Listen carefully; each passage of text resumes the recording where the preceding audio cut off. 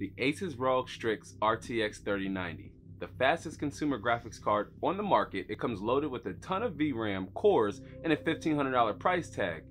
And now 6 months later, how has the RTX 3090 matured? Is there any value for gamers or content creators who need a no-compromising GPU that can tackle any workflow you may want to throw at it? Be sure to stick around for the entirety of this story because we are kicking it off with a suite of 4K and 1440p benchmarks with every setting and every game turned up to the near max, along with overclocking, temps, power draw, and more. Let's jump into it. But if this is your first time to the channel and you want to learn more about building PCs and other gaming related stuff, click the subscribe button and notification bell so you don't miss a thing. What's happening, YouTube and the internet? Terrence here, and we are back inside the lab and taking a look at the ASUS ROG Strix RTX 3090 6 months later since launch to see how well it performs still at 4K and 1440p. And now we already unboxed this $2,000 behemoth of a GPU and went over its specs in all of its glory in a previous video, and I'll be sure to throw a card up to that video toward the end of this one, or you can find a link down in the description box below to that video. But going over the specs here in short order, the RTX 3090 has 24 gigabytes of super fast GDDR6X memory on a 384-bit interface, over 10,000 plus CUDA cores, 82 2nd gen RT cores for improved ray tracing performance, and 328 third generation tensor cores to power Nvidia's rendering AI, which boosts frame rates in games that support DLSS without uncompromised image quality. DLSS, or Deep Learning Super Sampling, is a feature we are going to take a look at in a separate video, as the purpose of this video is to test the RTX 3090's pure rasterization power at 3840 by 2160 and 2560 by 1440p, which will be tested on our recently upgraded Core Shredder X399 build, which is running a 1920X 12-core 24-thread CPU, which should pack enough IPC and clock speed to keep up with the ASUS ROG Strix RTX 3090 at higher resolutions, and a few other upgrades in the form of a 360mm AIO, the Intermax Lick2 TR4-2. It's especially made for a Threadripper with a cold plate that's designed to cover 100% of the IHS on a premium, fully addressable RGB water block. And then the second upgrade, which was purely an aesthetic one, as they added a cable mod custom sleeve pack to give the interior a coordinated and more premium look to it, with the final addition of course being the ASUS ROG Strix RTX 3090, which really complemented this system in this form. And now with the latest Nvidia drivers installed, Windows updated to its latest form, let's roll the 4K and 1440p benchmarks and see what the fastest consumer graphics card has to offer now that it's paired with our 32 gigabytes of DDR4 RAM and our overclocked 12-core AMD Threadripper.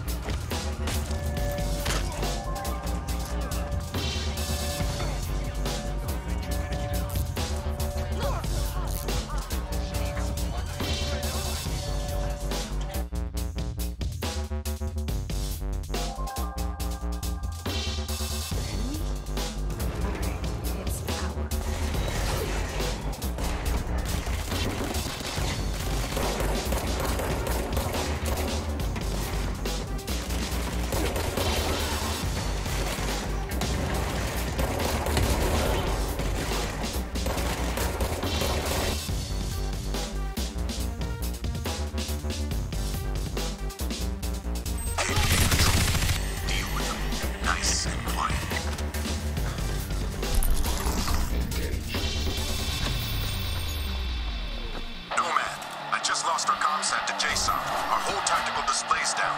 The KPA must be using a GPS jammer near your location. Find it and take it out. Copy, Prophet. I'm on it.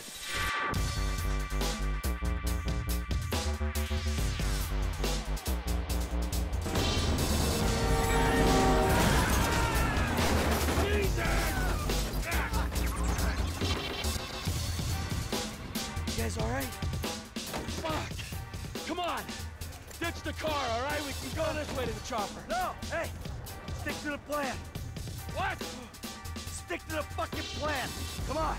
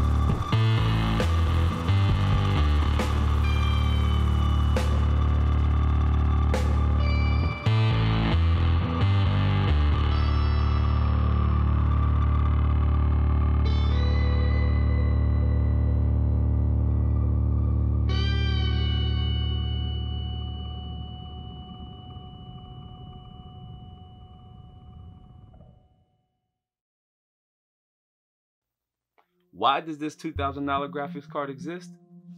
Because it has to. Now looking back to see at how this ASUS ROG Strix RTX 3090 performed, starting with a few games that stood out the most at both 4K and 1440p, and we're going to start here with Watch Dogs Legion, which looks stunning at both 4K and 1440p, and we saw FPS averages close to 60 FPS and halfway decent, minimum and 1% lows. Definitely playable without a doubt, again not having to compromise on any of the graphic settings to hover around our monitor's refresh rate.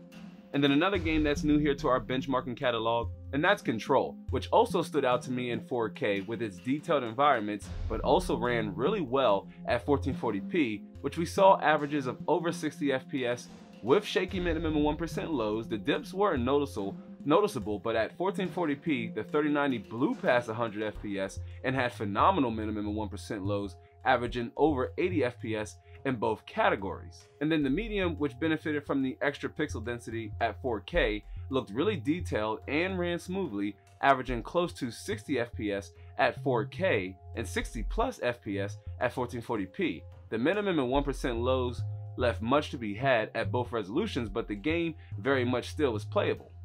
And more fine-tuned games like GTA 5, which ran really great and looked great at both resolutions, averaging over 60 FPS at 4K and 100 plus FPS respectively at 1440p. And this was with every setting turned up to its near max, but at 4K, less optimized titles like Cyberpunk 2077, which was quote, okay, end quote, playable, but not at a frame rate for me personally. And we talked about this on last week's live stream. And if you're new here to the channel and you made it along this far of this video, first of all, I appreciate you watching, this up to this point. But we do go live every Saturday around 3 or 4 o'clock p.m. I do welcome you to find more information down in the description box below. And then there was also Assassin's Creed Valhalla, which doesn't appear to be as optimized as Watch Dogs Legion, and Crysis Remastered, which I opted out of testing in the quote, can it run Crysis preset, because it was playable but very much brutal. But all of those games would need to have their settings tweaked to achieve a universal frame rate, or one that's at least closer to that 60 Hz targeted refresh rate. And then to test the thermals, I put the tempered glass back on the case and ran a Furmark test, and the ASUS ROG Strix RTX 3090 at stock settings scored about 7,000 points and hit a max temperature of 67 degrees C on the 4K preset. And again, this is in an area with about 25 to 26 degrees C ambient temperatures, and was roughly the same with the tempered glass window off during the gaming benchmarks. And I see why Nvidia recommends a 750 watt power supply unit, because the RTX 3090 pulled in nearly 600 watts during that Furmark benchmark test. And I know I didn't show it in the gaming benchmarks, but we also ran a few of the 3D Mark benchmarks, starting with the Firestrike Ultra test, which scored a little over 12,000 points. Time Spy brought in a little over 16,000 points, and then Firestrike Extreme scored a little over 18,000 points. And again, this was with the RTX 3090 at stock settings, drawing a little over 600 watts during those tests, which were all registered on the Coolman watt meter. And that was also in line with the Watch Dogs Legion synthetic benchmarks, which pulled a staggering 650 watts during that run. And then overclocking, at least on air anyway, was less than stellar, as you already seen during the overclocking segment. But I was pushing for a stable 2.1 gigahertz overclock on air, but alas, a pipe dream is a pipe dream until it's a feasible reality, which would likely come into fruition should we put this GPU on water and undervolt it to compensate for its abnormal power draw. So more on that later. But temperature, power draw or limitations, and enclosure all played a role to some degree in that order, which didn't net results one would hope that would warrant the overclock.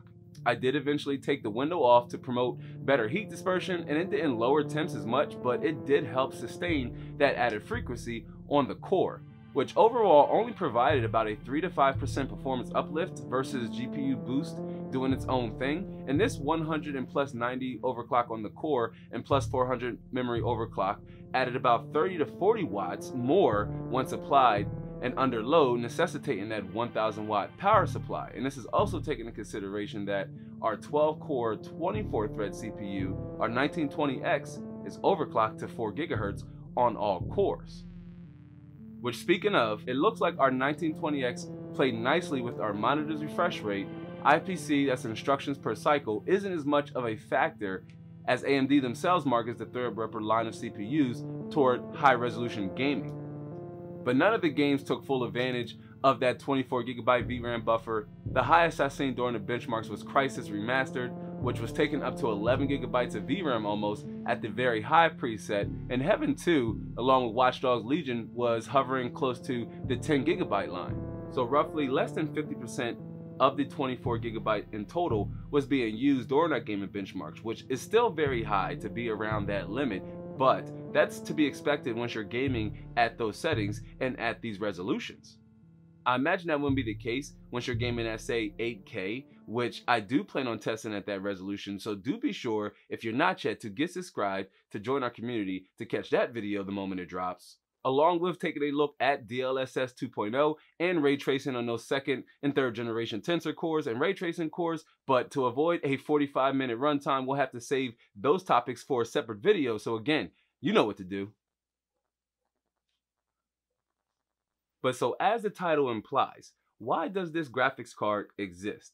One thing that's hard to ignore is the RTX 3090's price tag, let alone its limited availability, with all of the graphics cards being affected by the techdemic and the GPU anomaly. The RTX 3090 has an MSRP of $1,500, and with that price tag comes a few pros and cons. For starters, the RTX 3090's 24GB VRAM buffer is great for content creation workflows and high setting 4K gaming and even 8K gaming. It's up to 30% faster than a 3080, an RTX 3080 in professional applications, but it costs twice as much for 10 to 15% more gaming performance and an immensely high power requirement. It's a 4K max setting, ultra settings, very high settings, ultra everything, no expense spared graphics card. It's fast enough for gamers, but priced for creative professionals who may want to do both on a single system. The ASUS ROG Strix RTX 3090 is stylish. It has this premium aesthetic that screams high-end. It lights well with that luminous RGB node in the front, cools well with those 3 axial fan blades spinning at stock settings. It's certainly powerful and power-hungry, aesthetically pleasing, but demands a premium along with it. But it is the most powerful graphics card on the planet right now, whether it's a good deal or not. And to learn more about building PCs and other gaming related stuff, watch the top playlist first and the bottom one next. Consider joining our community by tapping the round subscribe icon down below. And with that said, I'm going to go ahead and go. Thanks for giving us one a watch. I hope to catch you all in the next one. So until then, be easy.